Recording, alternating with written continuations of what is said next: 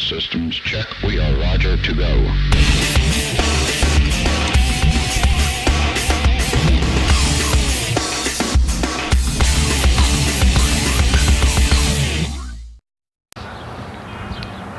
Buenos dias, buenas tardes, or buenas noches, whatever time it is when you're watching this video.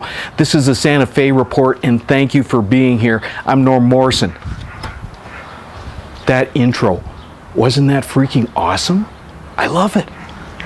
Now, I wish I could say that I created that, but I didn't.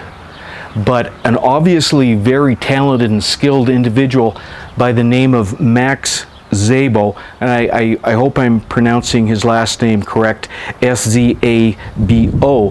I don't actually know Max. He's a friend of a friend, and he actually created the intro for my friend, but it wasn't quite her style, and I had seen it and loved it, and she asked Max if he would adapt what he had done for her to the Santa Fe Report. So that is now my new intro to the Santa Fe Report, and I'm just blown away by it, Max. I love it. I hope you're watching. Thank you very much, guy. We've just got past the 4th of July. I had an absolutely marvelous 4th. Don't think I've had a better one.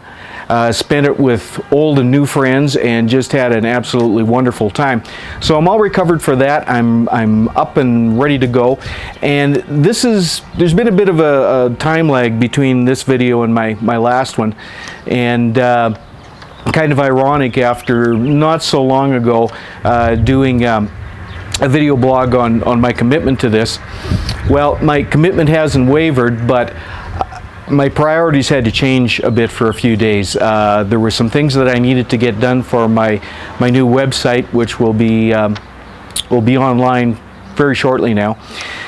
And I had to get these things done, and there was like 3 intensive days of getting some things done and getting some things done that I thought had been done already but hadn't.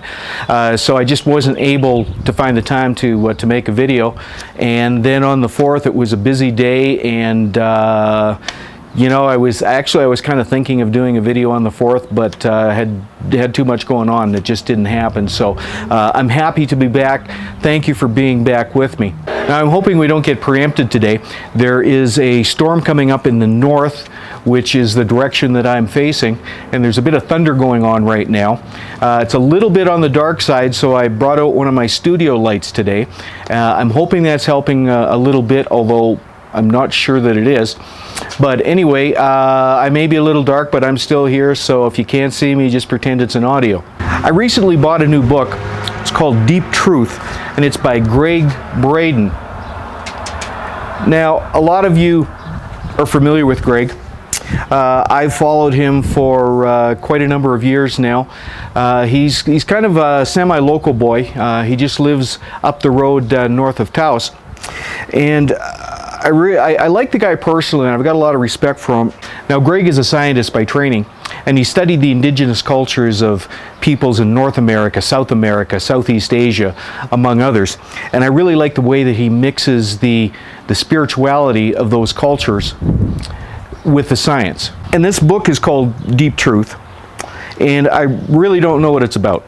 I haven't even read the back cover yet, so I can't tell you, but just because it was Gregg Braden's book, I bought it. And when I saw the title, it brought to mind some of the things that we consider deep truths in our society, right from scientific deep truths to the way things are in life, the way things are in the world. And deep truths are only deep truths until the next deep truth comes along. I'm Morrison. This is the Santa Fe Report.